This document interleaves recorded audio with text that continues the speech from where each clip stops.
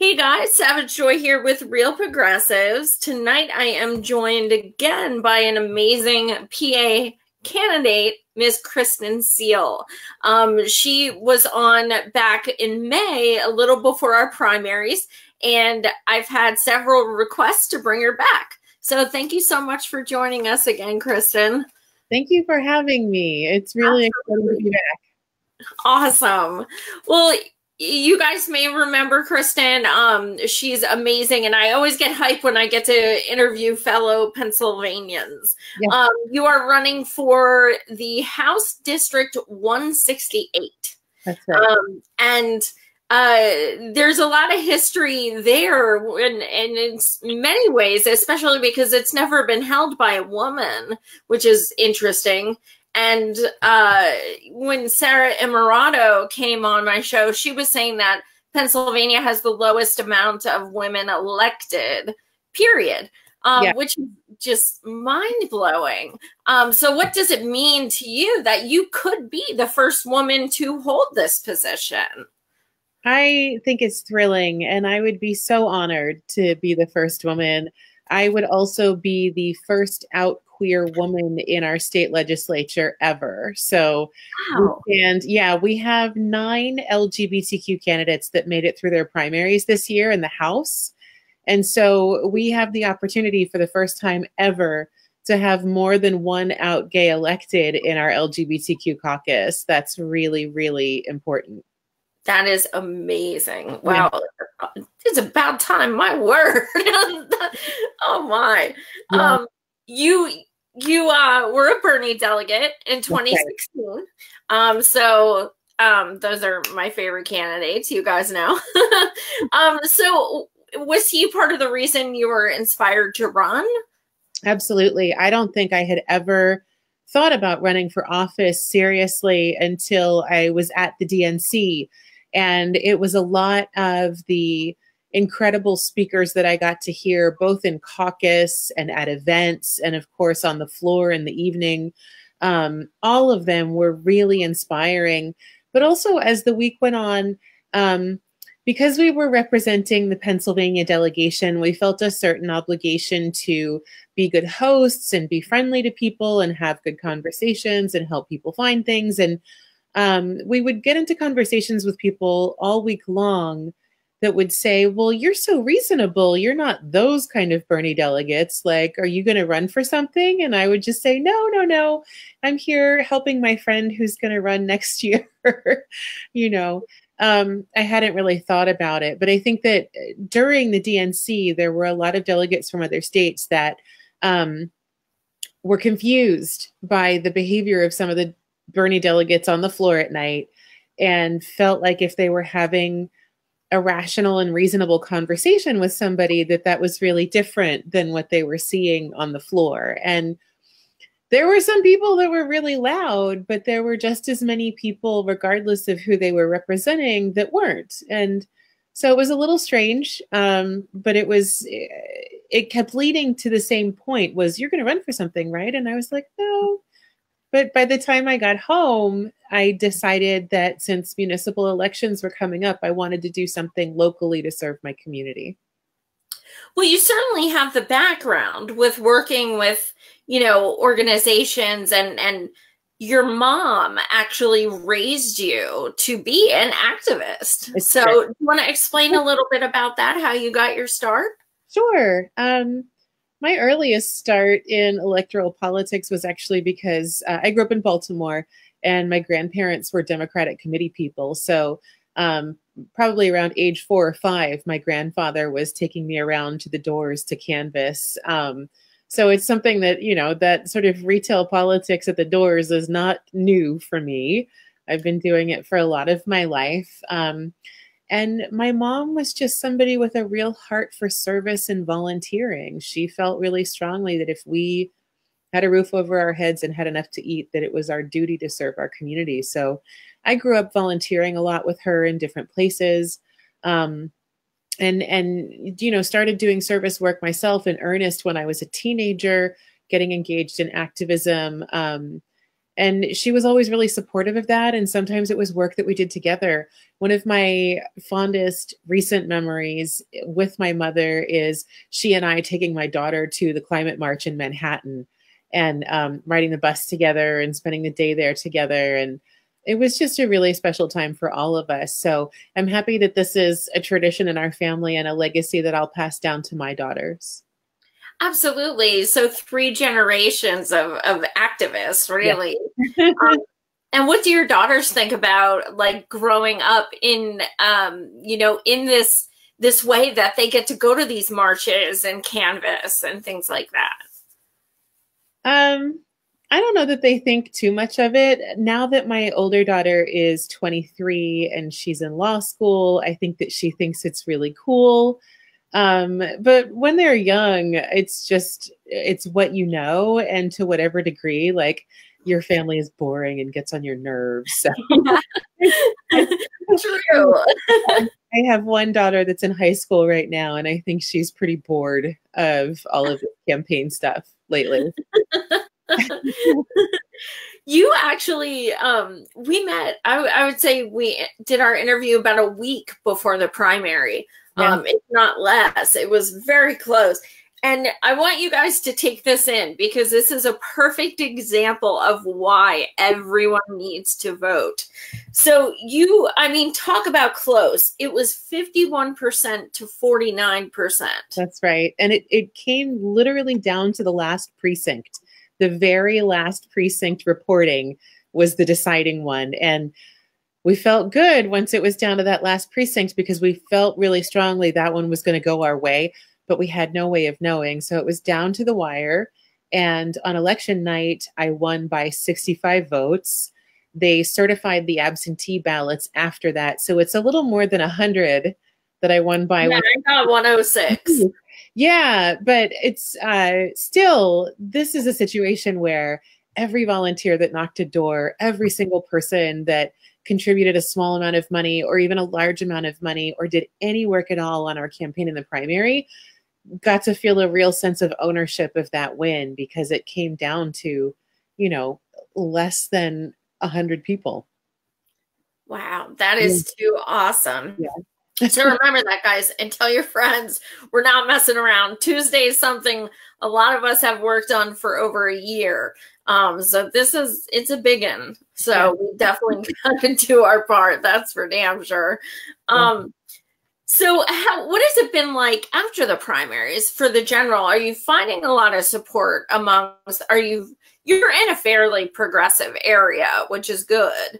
You're not? Yes and no. I live in Media Borough, which in my district is a very progressive area. It's 1 square mile of sort of, it's like an Austin, Texas in the middle of the rest of my district and my county. So my district is actually majority Republican and they have a registration advantage. We had a real increase in independent registrations. Since 2016, there were people that Dem exited in our district and there are people that abandoned the Republican Party because they felt betrayed as well. So we have an odd mix here where Republican and independent votes matter very, very much in this race for me and are a big focus of what we've worked on in canvas and outreach over the last 6 months. Yeah. Awesome. And how amazing is it that it doesn't matter what party you are in the general? Because in the primary, it sure does, unfortunately. It's one of the things that we hope to be able to work on in the future is voting modernization for this state. It's really clear that the state has done everything to make it difficult to vote. Absolutely. And you do have gerrymandering on your platform. What do you think about the redistricting? Do you think it's advantageous? It's advantageous for congressional candidates, but unfortunately it hasn't reached the state level yet. So it matters very, very much in Pennsylvania specifically who gets elected this year because we have a census coming up in 2020 and then the maps for the state legislative districts will be redrawn. So it's critical that we start to have more representation in that process. Absolutely. So you actually, you worked on, let's see, you are on a leadership team of a statewide energy nonprofit. That's right. Can you explain about that and what it is you do? Sure. I am the director of operations at Kia Energy Education Fund. And the easiest shorthand is it's a policy organization that helped create the energy efficiency law that compels utilities to do a lot of energy conservation work in our state. So electric ratepayers have enjoyed about $6.4 billion in benefits since 2008, thanks to the conservation work that we've been able to do with other organizations, making sure that we are leading in our country. We are a leader in sort of the longest implementation phase of this kind of legislation. And there are lots of other states that have managed to roll back legislation like this through attacks on the law. We've managed to fight that for years and keep it intact from 2008 until now. So we're really proud of that and other policy work that we do statewide to create green energy and clean energy jobs and grow the opportunity for a conservation mindset in schools across the state as well. Absolutely. And you also talk about the Mariner East pipeline on your platform. That's a huge thing for us. We've got a number of pipelines in PA. In fact, I heard that we are second to Texas, which is pretty terrifying. Yeah. So what is your stance on the pipelines we're seeing, and particularly the Mariner East one? The fight against Mariner East 2 is something I've been involved in our area since 2016. There's a wonderful local community group of grassroots, bipartisan folks from our neighborhoods. They're called Middletown Coalition for Community Safety. They have a website that you can look up online. There's also a really great blog about what's been happening here in Delaware County called the Dragon Pipe Diaries. Chester County is also involved in this fight. They have had Mariner East construction longer than we have, Mariner East 2 at least. So there's another multi-county organization called Del Chesco United for pipeline safety. And these small community orgs that have combined their efforts together also work with other communities across the state that are fighting the pipeline. So we've worked all sorts of different strategies on this for years and managed to stop the construction of this pipeline 3 different times. We got notice 2 Thursdays ago, 2 weeks ago today, from Sunoco that they're halting construction of Mariner East 2 in our area until 2020. And it's partly because, unfortunately, there is a part of the pipeline route that they didn't properly plan for, geologically speaking. So there's a really, there's a neighborhood, a community of apartment buildings called Tunbridge in our area that the trial and error horizontal drilling and construction that's gone on to find out that they can't pull a pipeline through that area went on 24/7 for about 76 days, disturbing all of those residents, destroying the property behind their homes, only to find that there's just no way that they can run pipeline through there. So while it sounds like it might be exciting that Mariner East 2 construction is halted, what's actually happening is that they're about to build something that we're calling a Frankenpipe. They're taking 3 old sections of gas pipeline that carries gasoline from Marcus Hook all the way to Reading, Pennsylvania. They have been doing hydrostatic testing on this pipeline, or these 3 sections of pipeline, for weeks in our area. Again, weird late night work that breaks local ordinances and disturbs neighborhoods. This is a highly compressed natural gas pipeline that carries odorless, colorless gas. It's highly combustible and it's pressurized. And so we're not sure how it is that they're going to manage the fact that some parts of this pipeline are 8 inches, some are 12 inches, some are 16. Um, and specifically the part of the pipeline that goes right past the playground, 650 feet from the playground of an elementary school in my district where I sit on the school board. This run of pipe is something that already leaked gallons and gallons of gasoline onto the elementary school property in the 1990s. So this is really, Sunoco Energy Transfer Partners is the worst leak record operator in the state of Pennsylvania. They've had numerous permit violations and stopped constructions multiple times on this project because they are doing such a poor job of what they're supposed to be doing. They came into our community years ago and said, "You'll never know we're here." And it's been nothing but a nightmare for residents since. So I'm grateful that the Mariner East 2 construction is over, but we are terrified because the Franken pipe is already under the ground. It's a right of way that they already own. That means that we have far fewer avenues for intervention. It's not like we could intervene in construction of something new. There's not a lot of supervision, oversight, or approval for this process. We only have 2 agencies, one federal and one state, that have any say in this at all. And we won't necessarily know when this pipeline goes into operation. They were saying it might be today. We've heard from one of the oversight authorities that it might not be until the middle or the end of this month.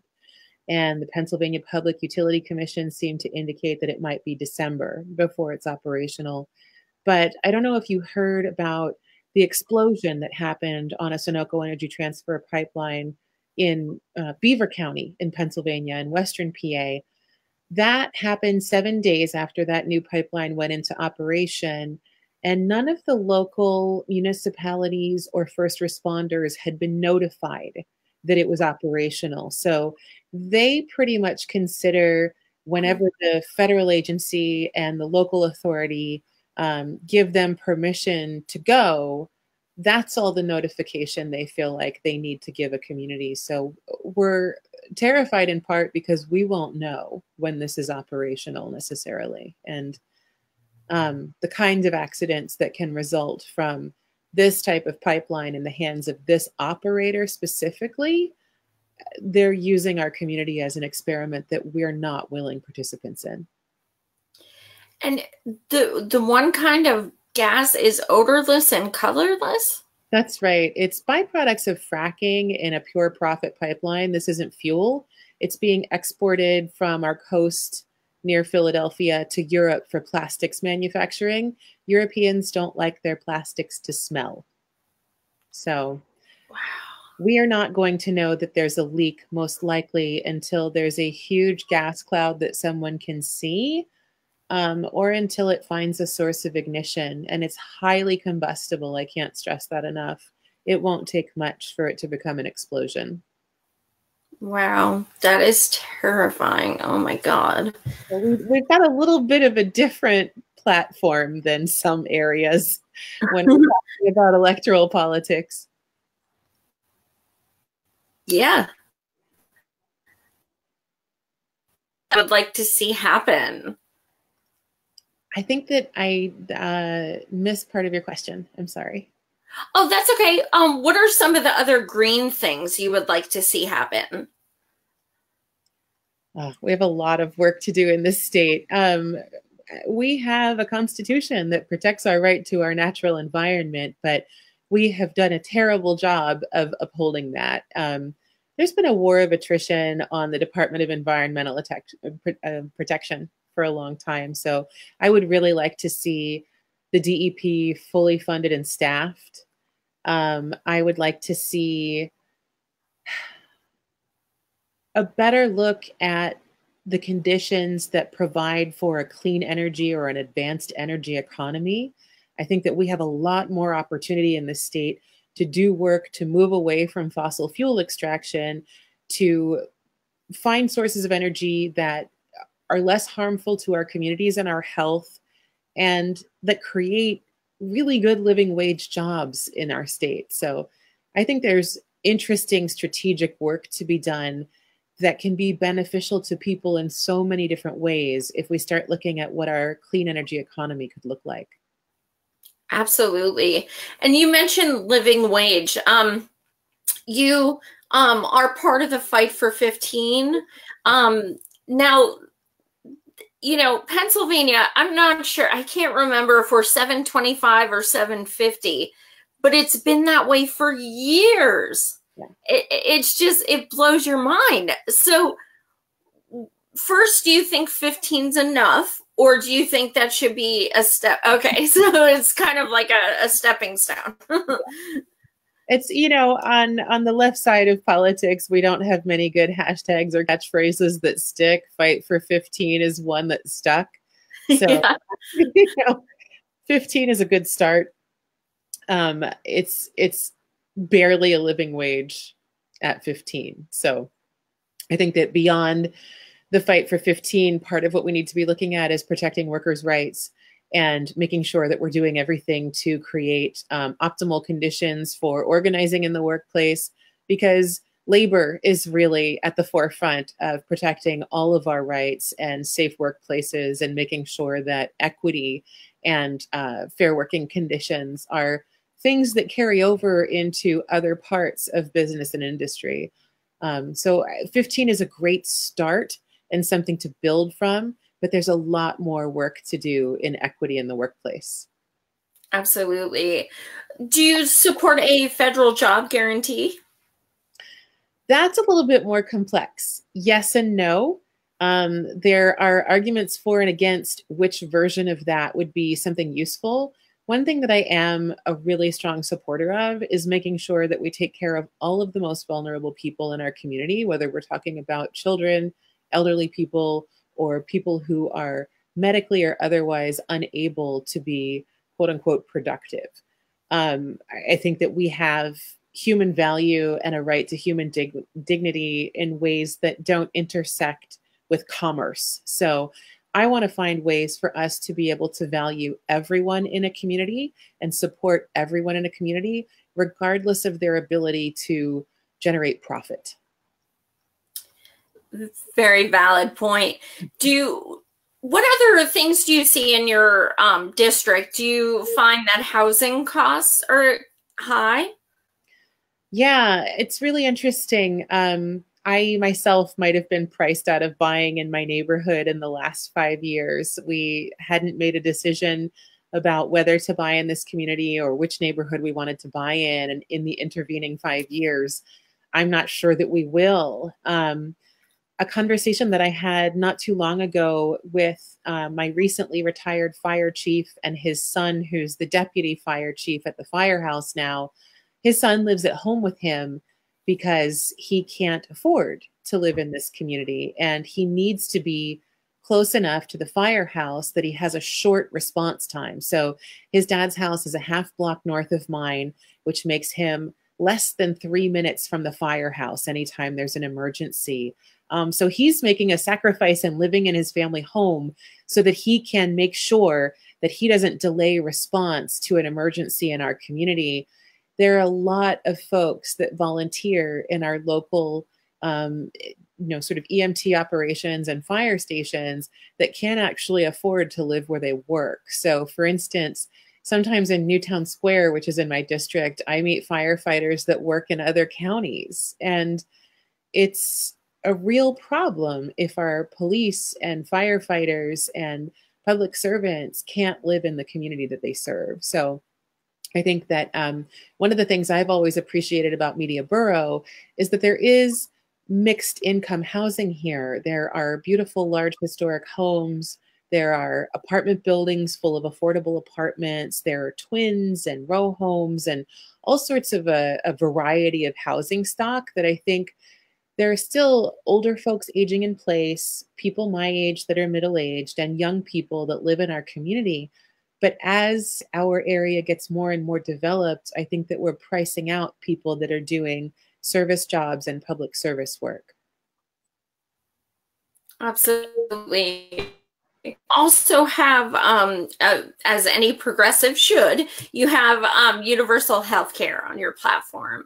Why is that something you found imperative to, campaign for? Sure. Medicare for All is a really big part of my platform. Part of that is because I come from a public health background. So my undergraduate is in public and community health, and I worked on women's health issues in the legislature in New Mexico, as well as for a poverty law center, specifically mostly with the healthcare team on the year leading up to the rollout of the ACA, Obamacare. So we worked really hard on making sure that we got over 300,000 vulnerable people in one of the poorest states in the country enrolled in healthcare. Didn't bankrupt the state, by the way. That Medicaid expansion has saved the state money in emergent care and all sorts of other poorly used resources that should, be replaced by preventive care. So I think that my work in public health is one of the reasons that I've understood that a great equalizer in communities is health. And in order for us to have healthy communities, we need to have affordable health coverage. Absolutely. Would you include prescriptions in any kind of plan that you would come up with? Absolutely. It's part of the reason that Medicare for All is my specific version of this. I think that we have absolutely got to get this under control, make sure that people, whether we're talking about young people or seniors, can afford their prescriptions and don't have to make choices in their budgets based on whether or not they're going to take care of their health or keep a roof over their heads or eat or anything else. I think that more and more families are struggling, and sometimes health is not at the top of people's lists, but the effects that can have on the health and lives of a community when you have large numbers of people that aren't able to receive the kind of care that they need, it can be devastating. Absolutely. What as far as your area, what, when you go canvassing and phone banking and stuff, what are the things you hear the most as people's concerns? Healthcare is top of the list. That turns out to be our top ranked message at the doors, especially. Even if someone is well off and has good health coverage, every single person we've talked to has a family member or a loved one, somebody that they know that has really struggled because of our healthcare system. So it's very universal at this point, and it's a message that people are really responding to, even where they have health coverage. It's not so simple. My family specifically, we have a $60 copay for almost every doctor visit. So if anyone ever needs more than just sort of regular checkups that are covered by the plan, that starts to get really expensive really fast if you're a middle income family. Even those of us that are fortunate enough to have quote unquote good healthcare still struggle and still spend quite a lot of money on things like doctor visits and prescriptions. Yeah, absolutely. In the past 2 months, I've found that out all too well when one of my viewers set me up a GoFundMe because I ended up in emergency surgery and all this stuff. And I was just like, I have good health insurance. Why is this happening? And then I went legally blind and all this shit happened. And I'm like all at once. So it's like, and I have good health care. And I know that story's not original. You know what I mean? It's like, you see this all over. And that makes me so happy that people are showing empathy, that even if they, have good health insurance themselves, that they still want it. It's become a household term, this Medicare for All, which is pretty awesome. Yeah, I'm really happy about that. Yeah, seriously. I think we'd all be much happier. In fact, I've seen studies that show that the depression rate would just deplete. It would help people out so much. The work that we did on the ground in public health in New Mexico was educating people about medical debt and where and how they could get indigent care. And, we were teaching people things like, if it's not a major emergency, take a taxi instead of an ambulance, because it's the only thing that's not covered by care. I think it's a really sad day when you have to do a lot of groundwork and outreach explaining to people how they can avoid debt if they have a medical emergency. Absolutely. I just took an Uber to the ER. I totally understand. It's crazy. And when I told the Uber driver that I was going to the hospital, he was like, "Are you okay?" I was like, "Yeah, I'm fine. Going to visit someone. I'm okay." With that, I said, "Everything's great. Hurry up, please." Everything's gonna just step on it. So you let's see, PA is 46th in state share of public education funding. I got that from your website. Can you explain more on that? Sure. So we are right now at an historic all-time low in Pennsylvania for the percentage of the total cost of education that the state funds in our public schools.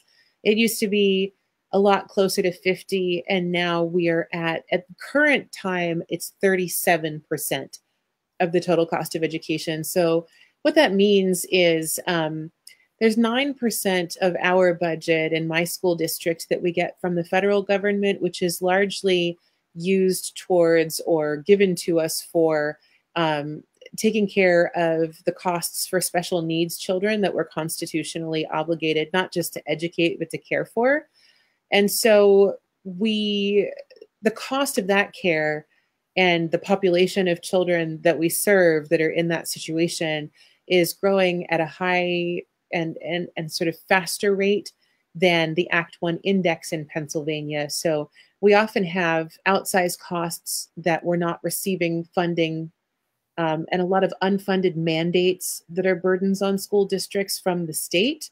There's quite a lot of legislation that gets passed that requires schools to do things that cost money, school districts, without a funding stream for that. So the net result is that between that and our conservative sort of Republican supermajority legislature choking off almost every revenue stream that we have to fund schools, what's left is one that's sustainable and consistent, and that's property tax. So homeowners who are really covering the majority of our school funding. And in a lot of districts, part of what's covering their budget is loans. We're financing away our future in many, many districts just to keep things on the rails and meet the costs of running schools. So we're in a real bind statewide. And it's in one case, you know, the reason, for instance, that my school district might have grabbed at a settlement and, you know, money for an easement that they sold to Sunoco, which is now putting elementary school kids in danger. They had a budget deficit and they were being offered money and not really told the truth about what it was about. And so when we impoverish schools and districts in this way statewide, desperate times call for desperate measures. Who knows what kind of funding people will reach out and take just so that they can make sure that the schools stay operational. In addition, we don't have a working fair funding formula. It's only applied to new monies in the state right now, and it needs to be unilaterally applied to all money in the state. But unfortunately, that formula, if applied unilaterally without adequate funding from the state for schools, is going to result in taking from wealthier districts and giving to less resourced districts. And that's going to create a really serious problem in our state. So I think that these two things go hand in hand. We have to adequately fund our schools. We have to adequately fund them with sustainable revenue streams that are going to bring us, you know, revenues that we can depend on, and make sure that we are not by default hurting property owners and taxpayers, homeowners, in the process of trying to make sure that we have good public schools. Absolutely. Something that, what do you tell people when they're like, my vote doesn't count? What's the point? It doesn't matter. Because there's, you know, a lot of us feel that way, sometimes only for a day. But How do you convince them that we just need to vote? I think that my primary results are really convincing for a lot of people. Good point. Yeah, especially if I'm at a speaking engagement in a room with about the same number of people, it's really easy to visualize what 65 people looks like and how easy it would be for someone to vote or not vote and make a difference in that particular race. I think that it's less hard to convince people this year. At least anecdotally, me personally, I've had a lot of conversations with people that have not turned out for anything but a presidential. And even during the presidential, maybe they only hit that top ticket button and then they walk out of the voting booth. So I'm personally seeing a lot of people that are far more motivated to vote in a midterm than they've ever been before. And I'm seeing that regardless of party affiliation. I've had so many interesting conversations with Republican women this year. They are really fired up. And in a lot of cases in my district, they're fired up to vote Democrat. So it's been really interesting.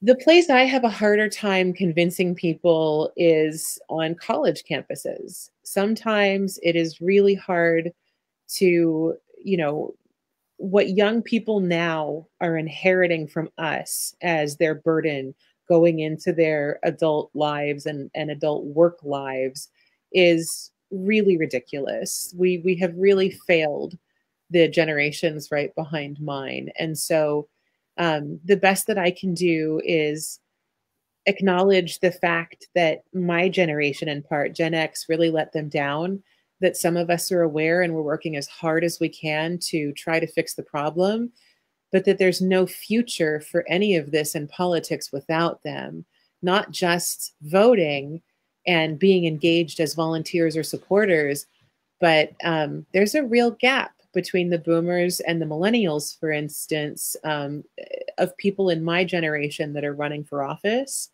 So, and we're a smaller generation to start with. If we don't have people that are under the age of 30 really stepping into politics and claiming it as their own right now, what happens when all the boomers pass away or retire and move to another state? We'll have no party. Who will staff the polls? It's absolutely right now, this very moment, your time. If you are between the ages of 18 and 30, now is your time. It's not wait 10 years. It's not wait 15. It's not wait until you're more established, because your economic prospects are kind of bleak. So you might as well go ahead and join the fight right now. And I think it's if young people get really engaged right now, I think it can have a really strong impact on leveling some of the dramatically dismal prospects of their future. Absolutely. I mean, I still pass for a millennial, but I'm nowhere near it. But I have a lot of candidates say, you people really impress me by getting into politics. I'm like, 6 months, I'll be 40, but thank you. But yeah, absolutely. The younger people are absolutely. In some states, you can even vote when you're 17, which is amazing. So yeah, definitely, even if you can't vote, we all need to be involved. Yeah. Another good example I've used for months is Bernie won as mayor by 10 votes. I mean, like, Bernie wouldn't be Bernie if 10 people, 11 people didn't vote. Sure. And it's way harder to get to a polling place in November in Vermont than it is in Pennsylvania. Yes. So you hear that, you guys? If they can do it, please. So if there's something you want to leave our viewers with so that they send your website or the show or any information to people in Pennsylvania to get the word out, what do you want them to take away? The strongest message that I would really like for everyone to take away is get engaged and participate, and especially please consider running. Next year in Pennsylvania, there will be just hundreds of municipal seats that are up And I think, you know, at any level that you feel like you can engage and maybe run for a local municipal office to affect change in your community or help keep your community great if it's already great, it's your time. I really want everyone to consider engaging with their local party, volunteering on campaigns, but especially run. That's awesome. Well, you have a lot of love in the comments. I definitely want you to check them out afterwards. There's some PA people in there definitely appreciating you. So you guys, everyone that's feeling this, regardless of your state, share it so that we can get the word out. These socialists are really doing something good. That dirty S word. But thank you so much for coming back. I really appreciate it. I mean, the audience absolutely adores you. I've had so many requests for you to come back. Thank you. I appreciate it. I appreciate your support, everybody. Kind words mean a lot right now. I'm sure. Yeah. Well, I am rooting for you. All of these guys are too. I think we're good. I think we really got this. Honestly, I am so. For the first time, I'm like proud to be a Pennsylvanian because like we have several good progressive women like burners. Like we have good people like who support us and who run for us now. So this is an exciting time. And like I said, I'm in Harrisburg area. As soon as you get to Harrisburg, drinks on me. Absolutely. Definitely. Thank you so much, Joy. Thanks, everybody. Best of luck. And thank you guys for watching. I have 2 more candidates tonight. Awesome. I just did 2 today and I work full time. I meant 2 tomorrow. Thank you for everything you're doing. That's great. Thank you so much. Thanks, guys. Much love. Bye. Bye-bye.